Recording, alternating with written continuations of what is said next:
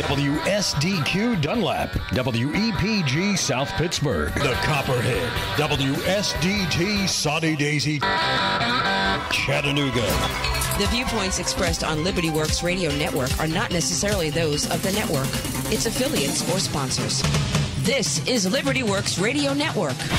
Now live from coast to coast and around the globe. More real talk, the kind you want, on Liberty Works Radio Network. And good afternoon. This is Life&Stuff with the Dr. Mikes. I'm Dr. Michael Crone. And I'm Dr. Mike Hargon. Back to you after a little short break of sort. I think we had a recorded show or a repeat show. But so, Mike, you got to let us know. You're traveling across country, and you were up to Alaska. Well, where are you now? I am in Spokane, Washington. Spokane, Washington. That's for those of us who haven't been, west of Mississippi. Give us some kind of idea of where that is and what that is like. What's it known for? Well, Spokane, Washington is near the boundary of Idaho. So for many people, they think of Washington and they think of all the Puget Sound and the areas like that.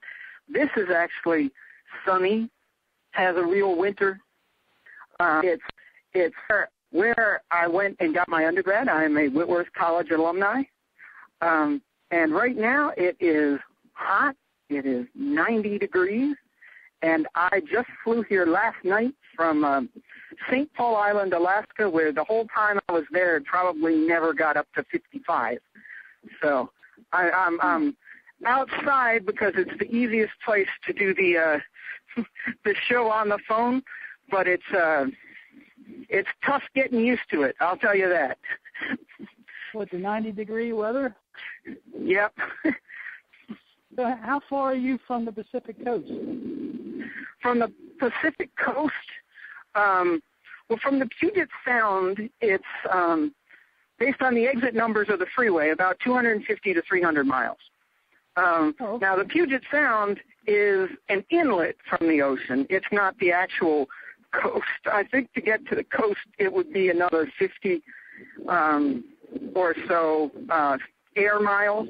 To get there by car, you probably have to drive, I would guess, at least 100 because you have to go down to the Sound is sort of an inlet. You'd either have to take a ferry across, and then even then to get to the coast, you have to go around a lot because of mountains. Or you just go down to the bottom of the south end of the Sound where you can drive across. So, to get, it's at least 350 miles without, having the Google Maps in front of me. And once you get, so for those people like you who haven't been, you've been to the Grand Canyon. I know that, but you haven't been much west of the Mississippi. Right.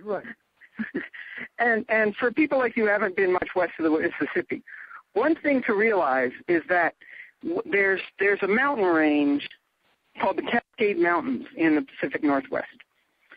And there's just a huge difference in weather, depending on whether you're here on the drier and in the summer hotter side and in the winter colder side, or if you're on the side that's got the ocean influence, where despite being way north of where you are, Seattle hardly ever gets snow and freaks out when it does. Huh. So that's mainly because of the mountain range. Right. I mean, what basically happens is the rain falls. In fact, the beginning of the mountains makes a lot of rainfall right on the mountain range. And snow, because, as you go up off, as you gain elevation, you can get snow there. But the places by the coast, I know you go, and various people in the east that are near the ocean go to the ocean, and you probably noticed that, like, if you go to Ocean City, right? Right. Right. So in Ocean City, Maryland, this is to people listening on the internet. In Ocean City, Maryland, you get a little bit of moderation because you're on the ocean, right? Yes. Yeah. Well, on the West Coast, you get a lot The difference being that you know how all the weather moves from west to east? The winds up high generally move things from the west over to the east. Mm-hmm. Well, in Ocean City, the ocean is to the east, so you're getting some moderation just because it's there. But in all the West Coast places, the prevailing winds are off the ocean. So that has a, times 5 effect of what it has of the moderation you get if you go to Ocean City. I mean, me and my family, we go to Chincoteague a lot, and you'd see some of the same thing. And it's, nothing really compared to that, Sometimes, depending on your luck, 8 in Seattle can be a record. It might depend on whether it's just happened to happen on that date or not. And so, the whole West Coast and St. Paul Island, Alaska, it's an island surrounded by cold water. And further north, unless there's been in the past few years a higher temperature, and I don't think there has been, the highest temperature ever recorded there is 66. Wow. I know, that's pretty impressive. But that's because it's the coldest I've seen it. I haven't actually been in weather like that there. It's like in the minus 20s or something like that. Mm-hmm. It's not so much that it's a freezing cold place. It's that it's surrounded by water. So if you go there and it's surrounded by colder water than you would get, even in Seattle. And so it tends to just be foggy. And the whole time I was there, it was probably between 45 and 55. And I don't mean for the high. I mean, just like, and then, the sun would go down, but it wouldn't make that much of a difference or cool it off that much. Because it's just, sometimes the sun comes out, but usually it's cloudy. Sometimes it's foggy. It was, when the cloud ceiling is too low, you can't fly out of town, which is why I got to Spokane about a day and a half late from when I was supposed to. Really? Because of the clouds? Yeah, right. Because with a low cloud ceiling, that's something where even the big planes, but also the small planes, don't necessarily want to fly in on that. So. Mm-hmm. Well, back here in Maryland, it's been rain, and pretty much more rain. So this is probably one of the wetter summers we've had. Like my potatoes that I put in the ground, I put a new garden in, and it's kind of low, but I thought it would have drained, but my potatoes were actually rotting in the ground. It's been so much water. So this has been a rather wet summer. Wow. Now, is this storms or like constant all-day rain, or storms coming in and out all day, or what? A little bit of each. We had the typical line of storms that run up the coast that kind of run, west to east. We've had the kind of like torrential, 3-hour, 4-hour long, just rain. We've had the drizzle all day long. It's been in and off. And just when you think it's going to clear, it'll clear up a little sun, and before you know it, we got more rain. So it's and it's good for the garden in most respects. It's just that certain crops that are in the ground aren't doing too well with it. So, but tomatoes doing good. We got good lettuce, good cucumbers. We got pickles in the jar. The red wild raspberries came in tremendous, and it's so it's good. But it's just a lot of rain. It's not. I don't think it's making for some people's ideal kind of a summer vacation. Right. So it's being good for what your for your agricultural stuff, though, mostly, except for the potatoes. Yeah, exactly. Most of it, yes. But except for the potatoes, I think other than that, it's been fine. Kind of tough to get out and cut the grass because sometimes the lower levels get a little swampy, so you have to kind of let up. But life's tough. You just bear with it. So. All right. So we've now done half a segment, and people have a pretty good idea what weather is like in St. Paul Island, in Spokane today. Let's get to, if we're life and stuff. That was some stuff. Let's get to some stuff of more consequence. For anyone who doesn't know, the Liberty Works Radio Network is affiliated with the Save a Patriot Foundation, and one of the a member of the Save a Patriot Foundation, a bit of an issue. Mike, Dr. Hargadon, we can all call each other Mike. No one will know who's talking. But you want to give a summary of that? Sure. Yeah, I noticed in a Carroll County Times news report that a certain Jane Doe was taken into custody because of a traffic violation. Well, wait. Her name is actually Jane Doe? Yes, yeah, Jane Doe. Well, see, the thing is that she really respects her privacy. She respects her Fourth Amendment to be secure in her person and in her, that kind of thing. And she takes the Constitution to heart. And she's not one to just kind of give up a Social Security number because she believes that when the Social Security number was instituted and it was said it was not to be used as a form of identification, that's what it meant.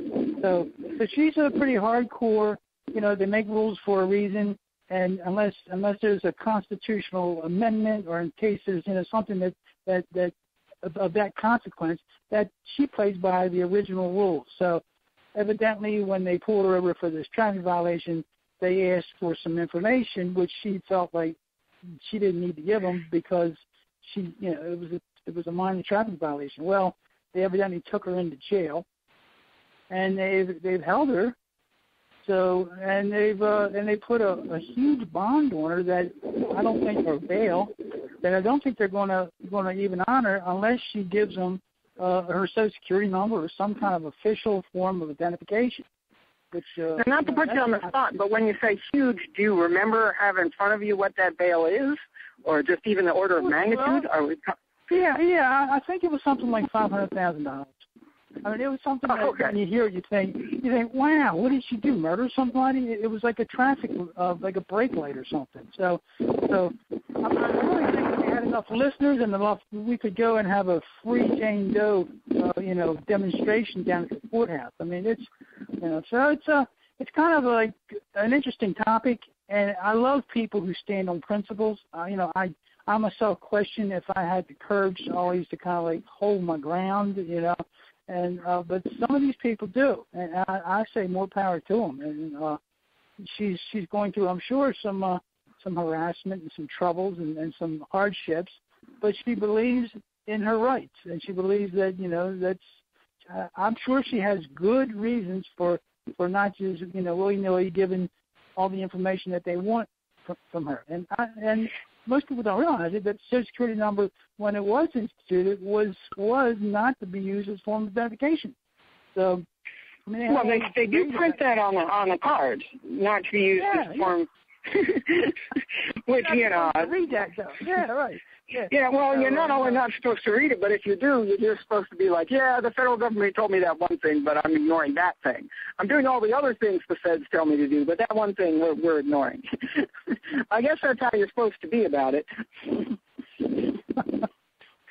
Yeah, but that's it. She's well loved amongst some of the Patriot community, especially in Carroll County, and she's a go-doer, and she's an amazing lady. So everybody. Now, did they, for clarity, did they ask for a Social Security number at a traffic stop? I think they took her in because she was not giving them any information, and according to the newspaper, she kicked at the patrol car window or something, and knowing Jane Doe, I'm not sure if that would be an act. I can't see her getting combative. She's more of a passive aggressive. I got my Constitution and leave me alone. So, but I don't know. All I know is that she's as of I heard a couple of days ago, she was still in jail. So we'll see. Okay. Well, this is Life and Stuff with the Dr. Mike. We'll be back in 5 minutes.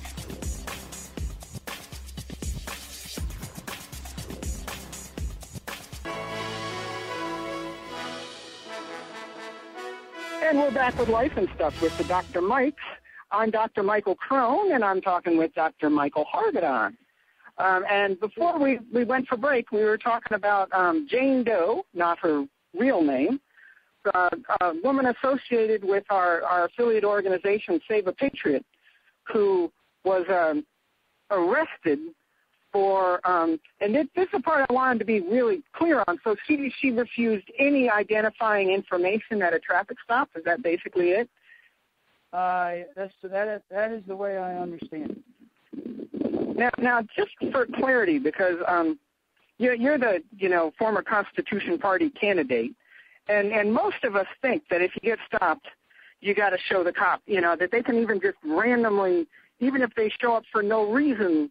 Sometimes they've asked me who I am, and just for ease of life, I say, here's my ID, here's who I am, and show it to them. Is there a reason why at a traffic stop they either do or do not have rights? I mean, is there something in the Constitution or in other documents that says that you are allowed, to not say who you are in that situation? Well, I think it stems back to the Fourth Amendment, that you should be securing your person, which means that you really shouldn't have to surrender any of your personal information unless you violated a law or they have, suspicion that you violated the law. And so I guess whether or not you say having a brake light out is a sufficient. I mean, whether or not you give them that. I've seen videos where people suggest that you pull up if you get stopped at one of these sobriety checkpoints or one of these other ones, and you give them a piece of paper that has basic information on it, and you tell them that you're not giving them any more information. And on the video, anyway, it shows them wave them through. So, you have to have a certain, I guess, confrontational kind of a vibe in you. Mm-hmm. I'm glad there are people who do that would just say, hey, look, well, just because you want this and you have a badge and a gun doesn't mean that I have to, just do what you want. So that's the way I see right. it. I don't know all the ins and outs of the law. I'm sure each state has its own variation on what you have to surrender at a stop. So yeah, I don't know, to be honest. Like most people, I don't know, and maybe I'm better off that way, because then, sadly, I just give them whatever they want and then, don't have a problem. Although, if everyone does that, then pretty soon they know everything about us. It's like what academics call a prisoner's dilemma. Depending on, I don't know the constitutionality of the question at hand. But I do know that there are plenty of times when cops do attempt some sort of unconstitutional, just random drug search, or even the sobriety checkpoints you were talking about, where it's just like, they have no reason. If it's just a checkpoint and they're stopping everybody, they have no reason to believe that you're not sober. But they go ahead and just stop everybody, and you have to do it. And I can understand why, if it's something like if not having a brake light is, quote, violating the law, then I suppose I can see the evidence for it. But not every slight mechanical failure should be violating the law. I mean, part of the issue might be that they've gotten the law so picky that, the cops are able to just people for just about anything.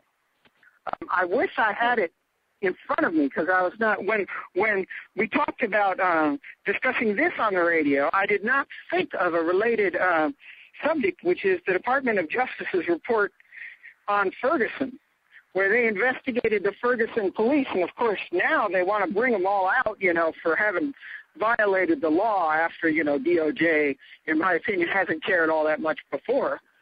But in one of the situations, what they talk about is there's some kind of stop, and I don't remember what ended up happening, But the entire reason for the stop in the first place is that the windows were overly tinted by both city ordinance and state regulations on the tint that you can have in your car windows. And so the DOJ, and it's not a sympathetic report to the Ferguson authorities, it says, this is a legal initial stop because they were in violation of the law. And you think, man, if the law is going to get that picky in, then, they can find anybody in violation of the law. Of course. And that's what Jane did with Jane Doe. Once she refused to give them information, then they forced the issue, and I think they ended up charging her with resisting arrest and doing something else. But, knowing Jane Doe, it was probably because she didn't voluntarily get out of the car and give them her hands to handcuff her. If they had to pull put her hands behind her, then I'm sure they'd call that resisting arrest because she wasn't, giving in. So who knows? Right. And to be honest, I've been in both Carroll County, where this happened a fair amount, in Maryland, and, if you go into Westminster and, the speed limit along Main Street is 25, you could find almost anybody if there isn't a car in front of them driving 26, and they're in violation of the law. They are. And I think you're right. There are some people who like it that way. You think so, huh? Yeah. That way they can pick people, they can stop random people on suspicion of something else when they don't really have any reason for suspicion, but they can just be like, oh, well, they were going 34 and a 30. We can pull them over for that.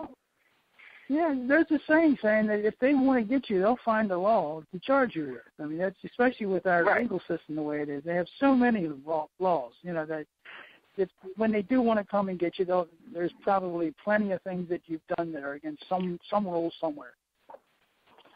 Right. So fundamentally, this whole thing, if you're breaking the law, it's your fault. Now it's so easy to break the law if you're going to be so picky and us to be like broken brake light. Yes. So let's go on. We're at about the halfway point of the show, and it's now been 3 weeks, in part because the fog delayed me. We had promised one rerun, and our loyal listeners got two, for which I apologize. Our loyal listener. You have a name on this listener? I don't know. Actually, why wasn't the listener? I have a couple of contact links, either for me to send me an email for past shows and for other things. Why don't you look where it says Life and Stuff with the Dr. Mikes on the Dr. Michael Crone website, and contact me and be like, I'm your loyal listener. We could have a competition.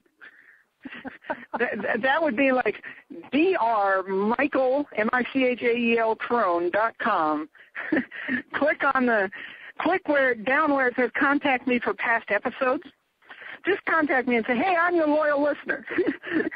And we'll see.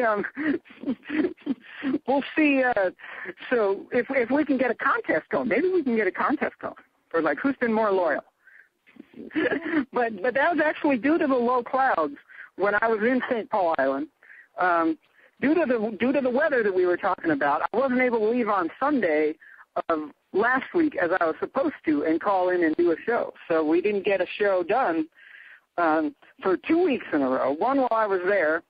I should point out, not only being an island in the Bering Sea, they actually do have some cell service, but they most of the companies in the lower 48 do not work there, and the one from the lower 48 that does actually doesn't have very complete coverage in the lower 48.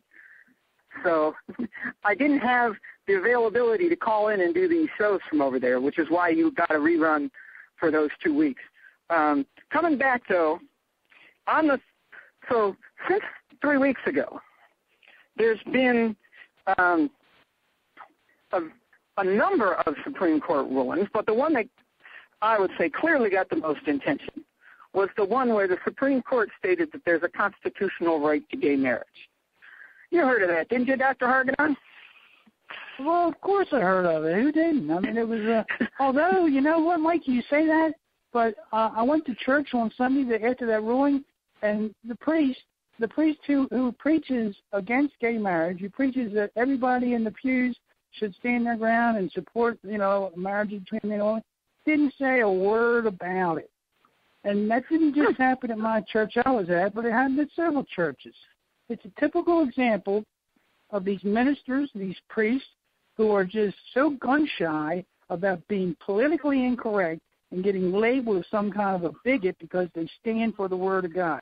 Now, that to me, that is just, that's, you know, I have a daughter-in-law who's new into the Catholic Church, and she was just so upset because her priest did the same thing, just kind of ignored the whole issue. And here these people are thrown into this, and they're asked, you know, for good reason, to stand their ground and to hold on to what their moral fiber and their teachings are, and they don't say a word about it when the government attacks their basic, one of the principles of their faith. It's a shame. Well, you know, in one sense, I'm the least qualified to comment on the church's role in this. I mean, I am socially liberal. If the church were to ask me, it didn't. You know, I would be like, yeah, gay marriage should be fine. But I'm already out of the church. You know, I'm not a believer, and even if I did believe in some kind of Christianity that was more liberal, you know, in these social, basically I'm a social liberal. You know, when it comes to this kind of things that are called moral issues, I call them matters of taste. And yet I've already left the church. So I don't know what the church gains by not, you know, if it believes, it should believe it. And we can talk about it and we can have a debate about what helps society. But I'm not sure what the church gains. I wish I could just be like, oh, they're being stupid. But at the same time, I know people who disagree with the church on, you know, gay marriage. I know people who disagree with the church on abortion, and they continue calling themselves Catholic. And I don't really understand the motivation of these people either. I mean, they're like, well, why do you want to call yourself Catholic? I mean, this is what the Catholic Church says. Maybe I'm missing something in doctrine where you're just saying, no. You know, the Pope has Catholic doctrine wrong. But I don't even hear that from them. I just hear, you know, I want to be Catholic, and I want to have my own views anyway. And I honestly don't get that. Right, well, there's evidently a lot of that going around. But getting back to your one statement about, you know, I mean, marriage is a sacrament. I mean, it's one of the 7 sacraments in the church. And it'd be like taking, why don't we make people get a license for confirmation? Or better yet, why don't we redefine bar mitzvah and then have it so that bar mitzvah actually means taking a young boy out and getting him laid, and we'll call that a bar mitzvah. And getting him what? I missed the word you said. What are we doing and can't calling it a bar mitzvah? Well, taking a young man out and getting him laid. So getting him laid? Yeah, laid, you know. So, and then why don't we go ahead and make a law that says that you have to recognize that this is bar mitzvah, and if the secular society wants to call it bar mitzvah, don't bother us with your you know traditional theological rules. Do you happen to have had a name on it and defined it, and that's what we always thought it was. We're going to redefine it, and we're going to shove it down your throat. Well, we're going to have to leave with that for 5 minutes. This is Life and Stuff with the Dr. Mike. We'll be back.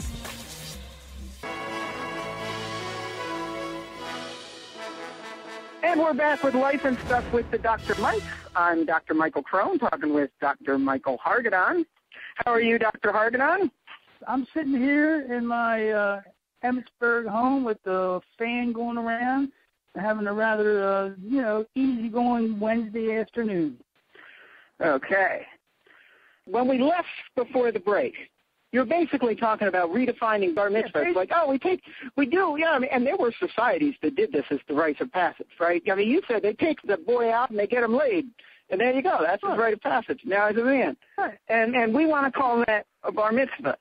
And yeah, suppose we did. I mean, the funny thing is the state has taken on defining marriage. It did that something around 100 years ago. To some people's surprise, it hasn't done that forever, or even for the history of this country.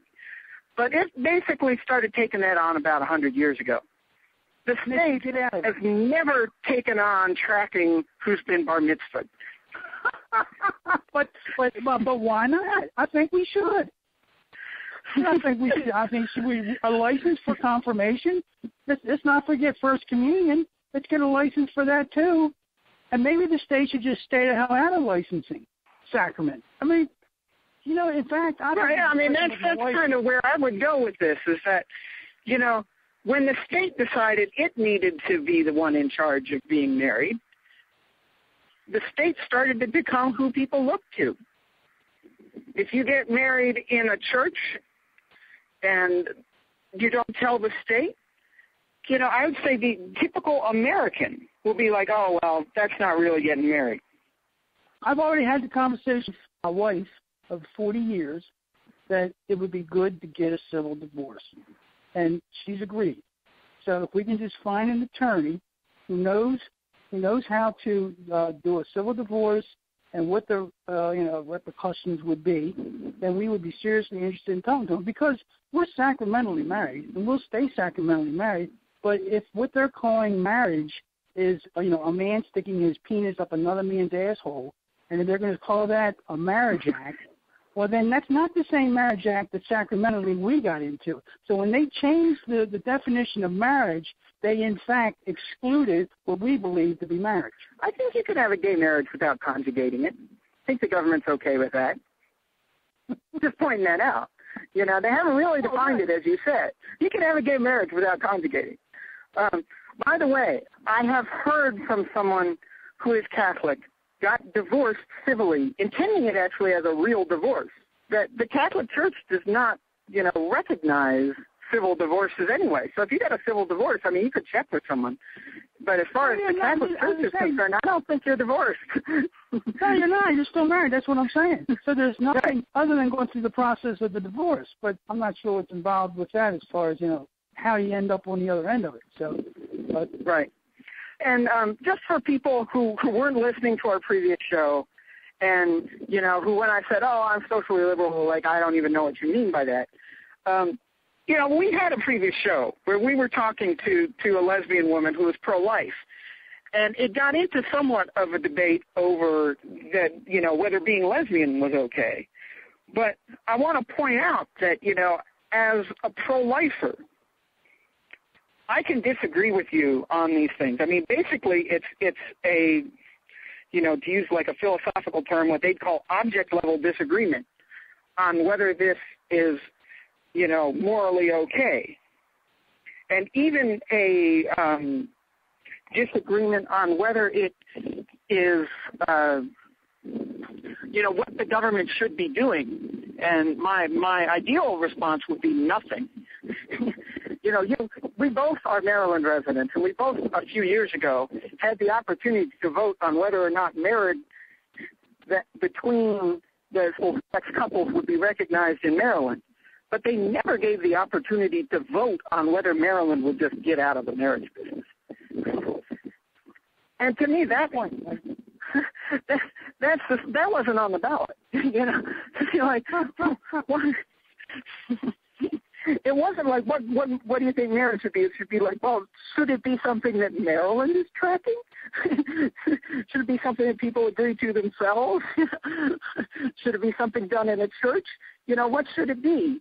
Well, I would say it's something, in the end, even when they do it in a church, it's something that people agree to themselves.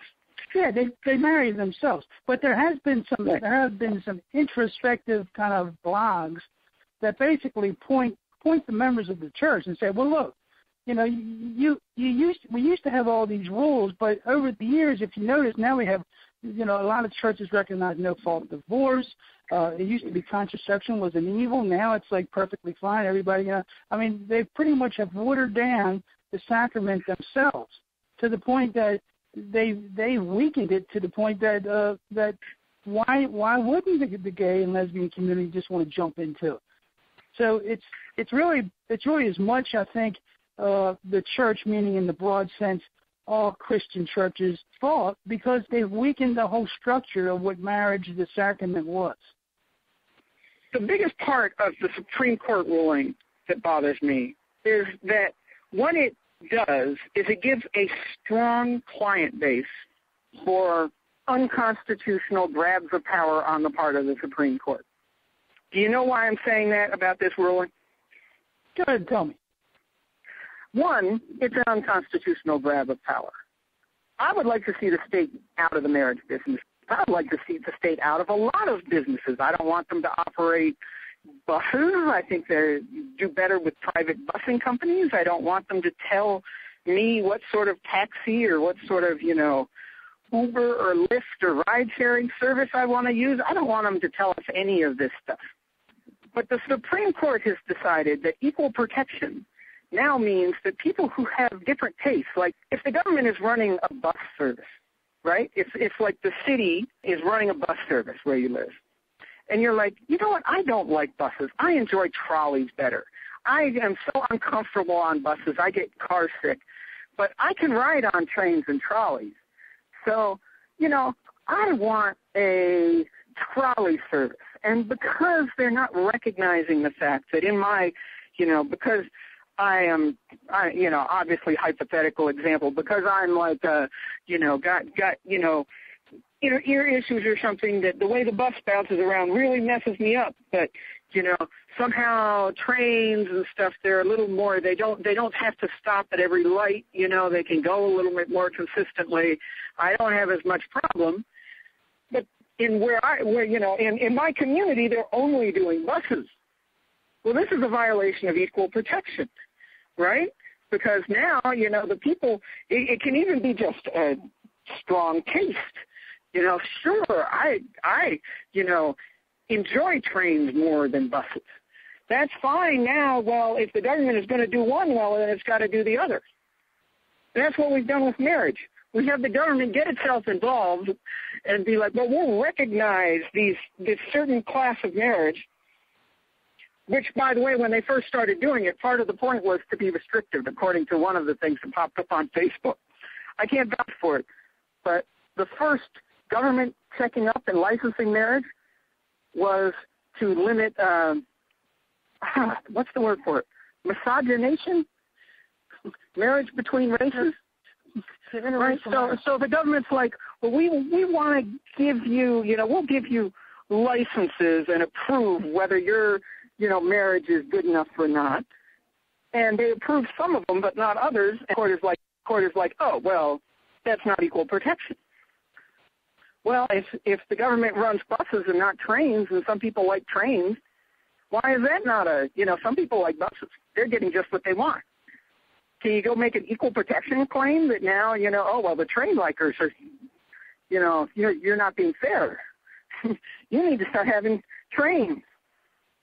As much as I can't justify it on libertarian grounds, I like the federal lands that they have out west. I enjoy them. But there are people who enjoy shopping malls. Should there be government-run and owned shopping malls for those people just out of equality? You see where I'm going with this. The Supreme Court has decided that equal protection means it can decide which groups need the equal protection and which don't in the end. Because they're never going to start saying that absolutely everything like government-run shopping malls is required if government is going to run anything. And this is the Supreme Court, but don't let your Congress off the loop, because if you listen to our prior shows, we talked about Article 3, Section 2 of the Constitution, which gives the Congress authority to regulate what the courts rule on and what they don't.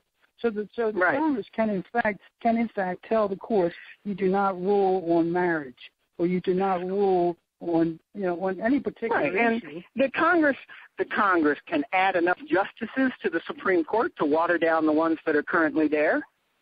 The Congress, well, not the Congress so much, but the executive can decide that the Supreme Court rulings that are unconstitutional won't be followed. And the executive is a fancy word for basically the president or the heads of other branches, on the federal level. People on the local level can decide. Right. Now, the other thing that I was saying about this ruling, though, and part of what really bothers me, is that the Supreme Court has gotten itself a client. Because I fear that the homosexuals in the country and, all the people sort of like me who are sympathetic to people who choose to be homosexual, which is a much greater group in terms of numbers than the actual homosexuals themselves, are now going to be very afraid of any of these checks that I just listed and that you were just talking about. Because now and so that's what I mean when I say they're clients. They are now the Supreme Court's client. The Supreme Court is doing their work. And if someone goes after the Supreme Court, they're going to be like, hey, I don't want anyone to mess with the Supreme Court. And it's going to make it tougher to correct the court on abortion. Well, sounds good to me, buddy. I think they're wrong on abortion. I think they're wrong on marriage. In fact, I even think they got the race issue wrong. If I remember, they had a ruling before Dred Scott where they said that slavery or some way they were treating slaves was okay. So the court has gotten things wrong before. Oh no, Dred Scott was the one that was pro-slavery. Okay, I know where they said the Constitution authorized slavery, which is the standard opinion, although I think the framers left themselves open to an argument based on the fact that they kept using euphemisms for slavery in the Constitution. Whether intentionally or unintentionally, they left themselves open to an argument that it really isn't consistent with the Constitution. In that case, it was, I would say, successfully abolished by the amendment to the Constitution that got rid of slavery. Not even really by the Emancipation Proclamation, which was just the president saying, hey, we've decided there's no slavery, which I could be sympathetic to because slavery is so important, but is not, a constitutional remedy. But the court had made a ruling that was actually supportive of slavery. Right. It not only said that, people assumed slavery. No one had questioned, as far as I know, in like a Supreme Court case whether slavery was legal or not. But it not only was supportive of slavery, it said that slaves have no rights. Basically, the Dred Scott case, to make a long story short, was a slave suing for his freedom on the basis that he had been taken by his master to a free state. So the argument is basically, I was in a free state, then I'm free, and I can never be enslaved again. I can't be taken back home. And the courts basically said, no, you have no rights at all. You can't even sue the court, in addition to other things they put in there. They just said, you're a nobody. You're not a citizen of the United States. There they are. That was overruled by the 13th Amendment. And everyone recognized that we were amending the Constitution to make a change in what, except for a few radicals, everyone claimed the Constitution said at that point, which is entirely different than a lot of the amendments proposed now, which are just to put the Constitution back from an imperial judiciary. But we're going to have to leave it with that and leave it for another week. You have once again educated yourself for another hour. This was Life and Stuff with the Dr. Mikes. We air on Mondays from 5 to 6 Eastern Time. Bye, all.